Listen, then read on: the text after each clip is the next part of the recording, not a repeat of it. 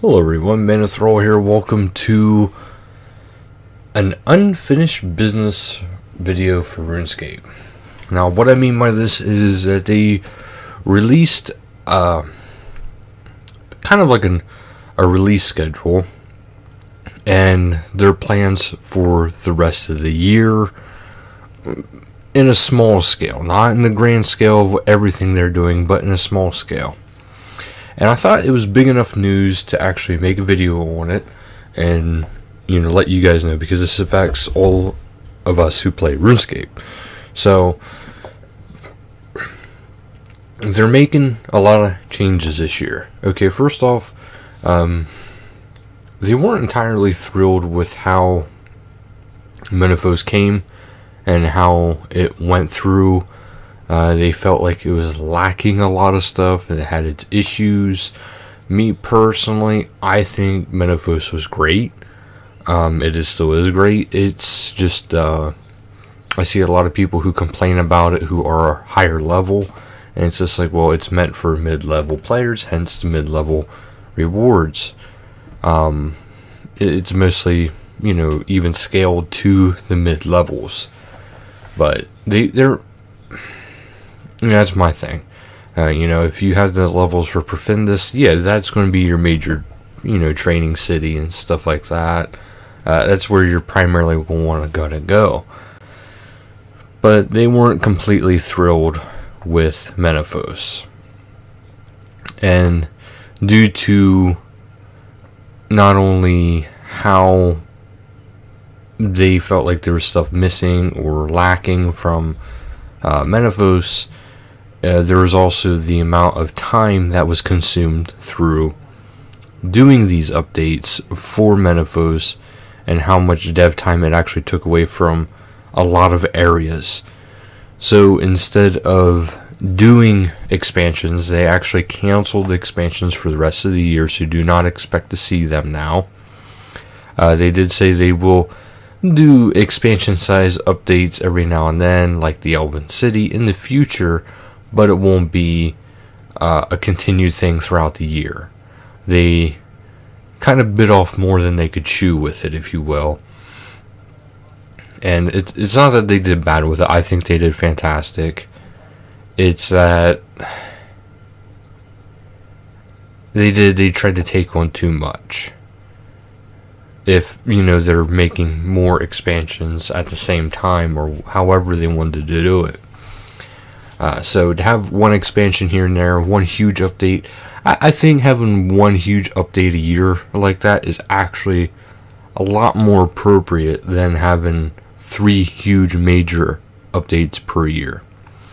As is, most game companies actually only release a full-scale expansion once 1 to 2 years.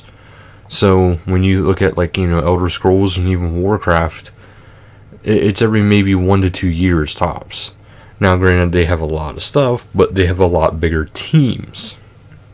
And when you have bigger teams, you can get more done. So, Blizzard is a lot bigger company than Jagex is. As much as I love Jagex, and there's no comparison in scale about the amount of staff they have. So, they want to still deliver, though, on some of the plans they had announced for expansions. But also, there's a bunch of stuff they announced for today. Now, this month, there is some, projects that they do want to do, and part of it is they are actually expanding their ninja team. They want to double the amount of ninja team members. So, all those quality of life updates that we all love, and then also ninjas have done some pretty amazing updates that were not just quality of life too. So they want to release have even more people on the ninja team doing these kind of updates and testing them and everything like that. So that's going to be another thing that is coming soon. But as for this month goes, there is the quick prayer presets, the aura bag, and the Borrow's Shadow, Third Age, and Blood Dyes for the Telos weaponry. So that's actually a pretty good chunk. And they have a lot of stuff even prepared for August. And they do emphasize a couple times in here, the bank rework is coming. It might not be next month, but it is coming. Okay, so the polls, they said they tried polls before, they are flawed, but they do give some result, because in the grand scale of things, yes, polls, the only way to appropriately do polls, and it's still not a 100% thing, is to have people, whenever they log in, have some sort of notification that's not bam in your face, like taking up this whole part of the screen, Maybe just like a little tiny thing right here in the corner, letting you know, hey, there's a poll. And then, go from there. Those are usually pretty good when they're in game. But their main focus for the rest of the year is unfinished business.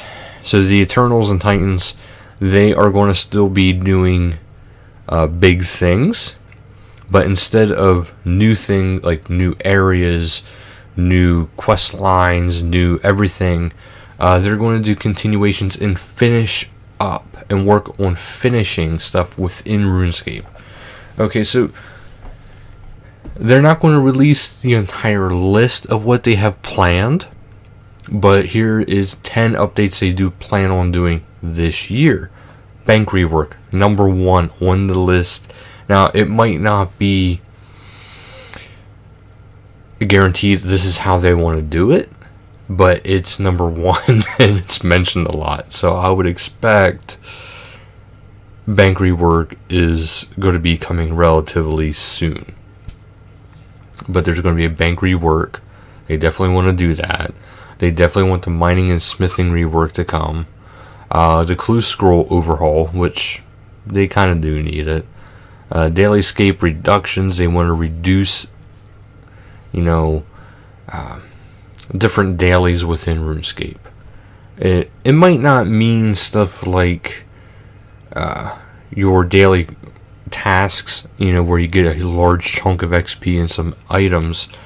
It's probably more for like your daily collections. Like if you go to Burt for your buckets of sand, or you go to Sears to collect your flax from the field, those kind of things where it's kind of a pain. Now, I do have an idea of how they can actually help with that, but it goes into one of my old ideas of being able to hire workers, and then these workers go and do stuff for you. One of the things that I think they could do is go out and collect your daily items. But that's just me. But yeah, they want to do daily reductions. They want to do Invention Batch 2. If you have seen any of the Dev Diaries videos for it, they want to expand upon it. They want to add to it. They want to add inventions. They want to fix different things that they feel are broken and that we feel are broken. So they want more devices. They want machines. They want benefits beyond level 10 for augmented gear and other fixes. They also want to remove inspirations. They want to make tradable augmenters. And they want to make perks a little bit more user-friendly. This way we have an idea better of what's going on with them.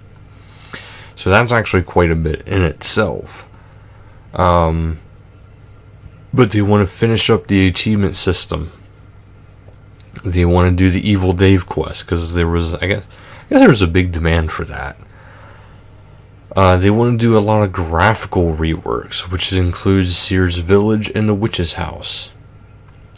They want to do the combat pets. They want to do Shattered World improvements to make it more rewarding and varied. And lordy, it needs it. It's a good mini game, but it is lacking in a lot of areas with it. So that is the stuff they are planning for the year.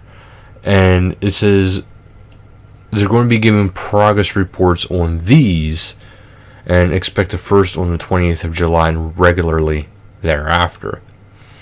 So they want to get more involved with the community and less about just being a mass company. They want to be more about their players, which is something RuneScape's always been very good about. More Jaggeds. And then there's going to be a big RuneScape survey, and it's going to be Tuesday on the 11th of this month of July, and it says it's going to be at the same time as an Unfinished Business live stream. And it says they will be launching the big RuneScape survey. It says this will be open online survey that lists everything we consider good for the game and previously promised, announced, or unfinished. We will then ask you to prioritize them. Is a bunch of graphical reworks more important than a construction rework? Tell us, and we will use the results to prioritize the unfinished business stuff that you want and build a backlog of updates to work on. See, now, I think personally this is brilliant. This is perfect because there's so many things within RuneScape that is unfinished or just swept under the rug. And it's going to be good for the game in the long run, because once certain things are finished, if, let's say, another skill comes out, you can always add to another skill. Like, for whatever reason, let's say they release something that affects, let's say, rune crafting. Like, maybe a new rune crafting method. It gets unlocked, and it's considered through, like, maybe another part of content, maybe another quest. It's easier to add on to it, but it's not easy to keep adding to it and then going back and trying to fix all the holes and gaps that are there from before. So they're trying to fix these gaps, fix these holes, fix this coding, fix all this stuff, and fix unfinished work, then go on to new stuff. Which, I know for some people it's going to suck. You're not going to be very happy. But for the long-term value of the game, it's going to be very good. Because then things will be done. You can move on. You can move past, you can move past the Elemental Workshop quests. You can move past trying to figure out different things for Invention, because Invention will be completely out, and then bam, we can do all these things. They don't have to worry about constantly improving different graphical reworks.